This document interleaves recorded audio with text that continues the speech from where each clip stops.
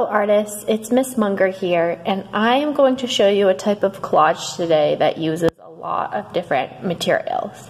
So while I make my collage, I want you to notice how many different materials I'm going to use when I'm making my collage. I'm going to need a base sheet of paper.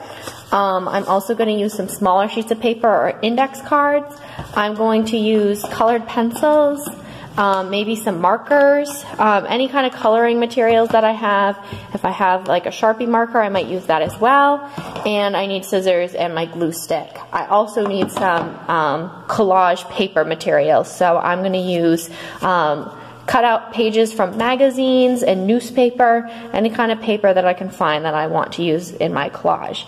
This type of collage that I'm going to show you is all about mixing in your own art and your own mark making into your collage.